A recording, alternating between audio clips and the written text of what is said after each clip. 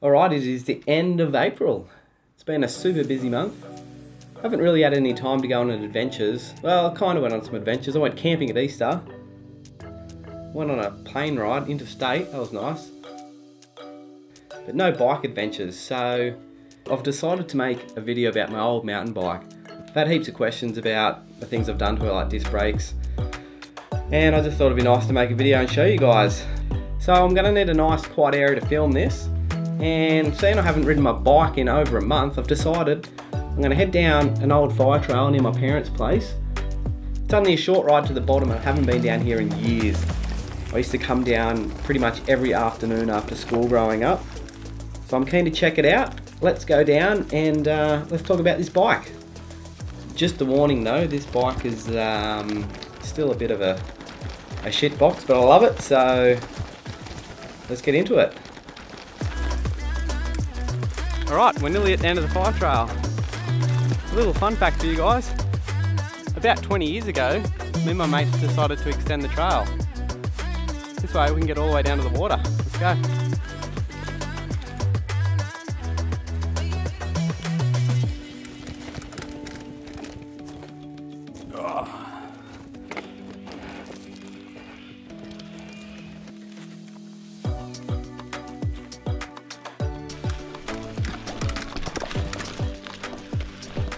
Since cutting in this trail, pretty sure it's commonly used by people walking their dogs and just heading down to the water, so I'm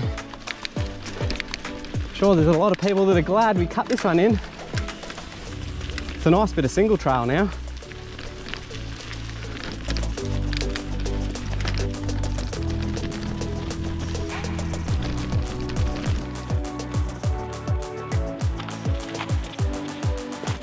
Come on, you gotta love disc brakes. Now, before we start talking about the bike, we'll take this jumper off. Does this mic look stupid? Oh well, you're getting it anyway. Alright, before we talk about the bikes, I just want to show you this place I'm at. About 20 years ago, I was in high school and we used to come down here all the time, have campfires, and we also had this massive rope swing. So right behind me, there's 3 trees. We had a big V rope, and then a third tree to pull us up. We had about 20 guys that pull us to the top of this huge tree up behind me, and they'll just let us go and it'd be a massive rope swing.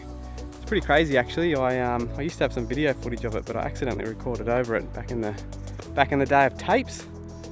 Anyway, let's talk about this bike. Alright, the bike. The story behind it. I got asked to go bike packing last year and I was all for it. So I was straight online, thought I'd buy a new bike.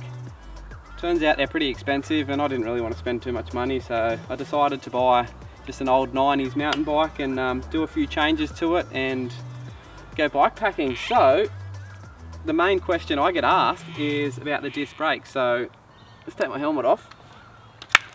What I might do is I've got some Allen keys here. I might take this front rack off and we'll have a closer look.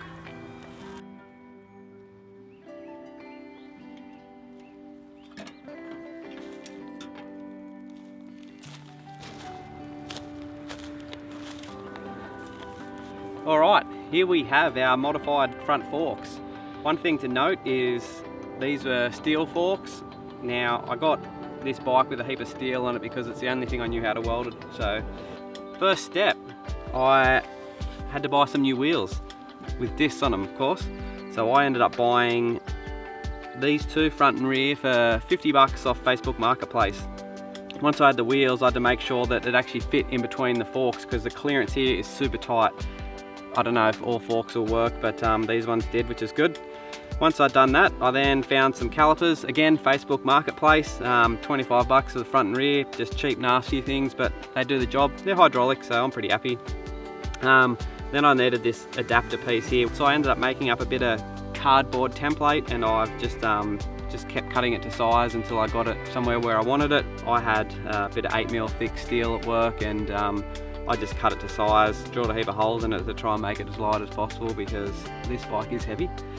And yeah, once I had all the part, then I ended up bolting it in position and tacking it on there and then hitting it with the welder.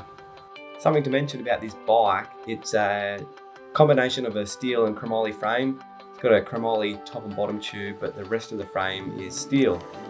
I chose this bike because of the steel and it's the only metal I knew how to weld, but have been practicing my TIG welding.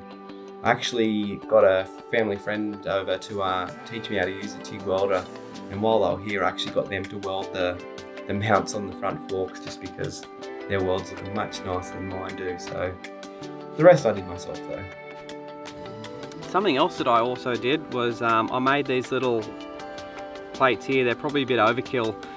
This is just to mount my rack to.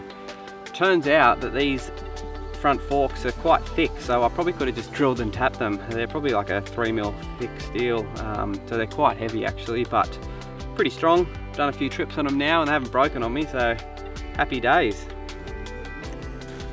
Now for the rear, very similar, just steel rear triangle.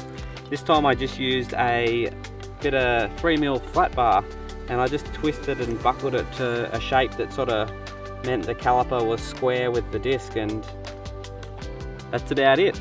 I also put in these two mounts here for that original rack that I made, but I don't use that anymore, so I'll probably end up cutting them off. Alright, another question I've been asked a few times is, what tyres am I running? How wide are they and what's the clearance like? Well, these are a Maxxis Crossmark and they are 2.25 wide, and yeah, they fit. There's a bit of clearance there. I'll show you a couple of snaps.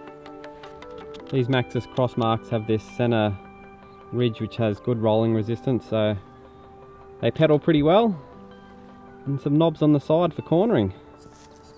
Alright, bugger off. Alright, another thing I've done is I've changed the stem and the handlebars. The main reason I did this is a pretty large frame and I'm pretty short, so the original stem was super long and I was very stretched out, just way too stretched out, and I wasn't that comfortable on the bike, so the shorter stem just brings it back in. I had these laying around, so I thought I may as well put the wider bars on as well. It actually just gives me a bit more control. I find it a lot more comfortable than those original ones. Another good thing about the larger frame is it gives me a much bigger cockpit to store things, so pretty happy about that. Just means I don't have much adjustment on my seat. It's either there or I can't touch the pedals. Another thing that I've done is I've changed the shifters. This used to have the old grip shift style, which I quite liked, but I had a derailleur issue and I had these shifters and derailleur laying around, so I ended up just changing out the derailleur and trying out these shifters because they matched, and yeah, it works pretty well, so I'll probably just leave them on here. Something else I made, this GPS holder. Couldn't find a bracket like this for the Garmin Touch series, so made my own. And that's about all I've done really. Yeah, pretty happy with it. Good cheap option. Got another ride coming up at the end, mid-May, so looking forward to that one. I'll be riding this bike and yeah, should be a good one, can't wait. Well, I think that's about it. That's pretty much all I've done to the bike. If I think of anything else, I'll overlay it in here, but before I head off, I've got two things I want to do. One, follow this track behind me down to the water, I'll show you that. And I'm also going to try and climb these trees. We put a few stakes in them many years ago. Probably the wrong thing to do, but yeah, we put them in so we climb to the top of these trees and put our ropes and harnesses up there. So let's see if I can get up there. It's been a long time. Well, these are pretty small.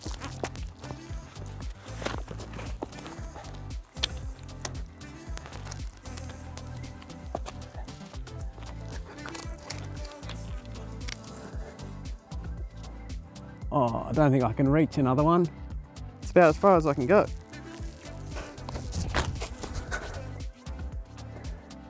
Might try that one. This one looks difficult.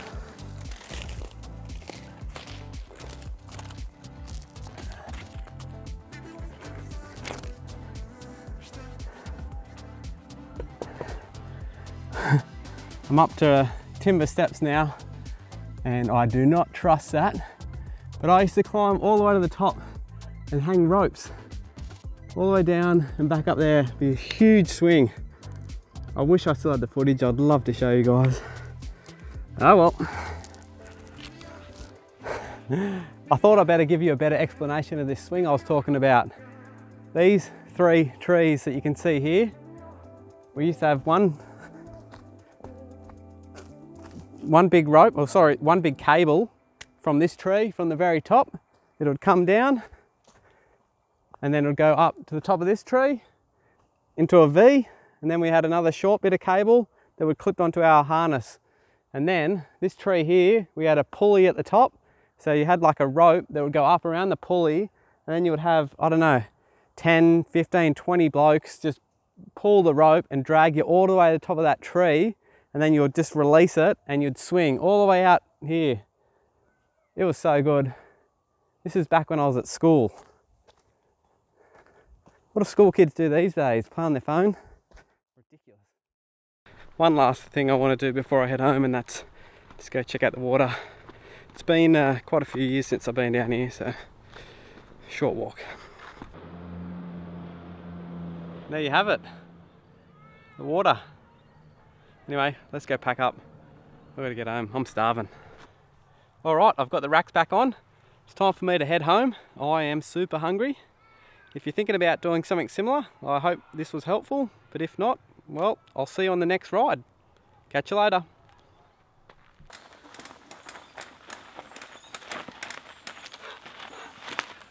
I just love hill climbs.